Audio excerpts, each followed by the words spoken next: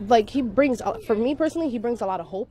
Because from what I've heard, he wants to do like basically like free college, and as somebody that's soon going to be go into college, I know college is super expensive, and I would like to be able to go without having to worry about constantly worrying about, oh my God, am I going to have enough money to pay for this month and stuff like that. So it's something that I definitely need, and I know other people need as well.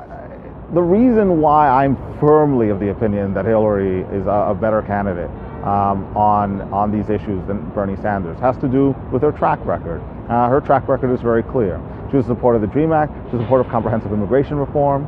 She has been attentive to the needs of Latino youth for quite some time. I think I support Hillary because her history of supporting immigrant affairs is unassailable.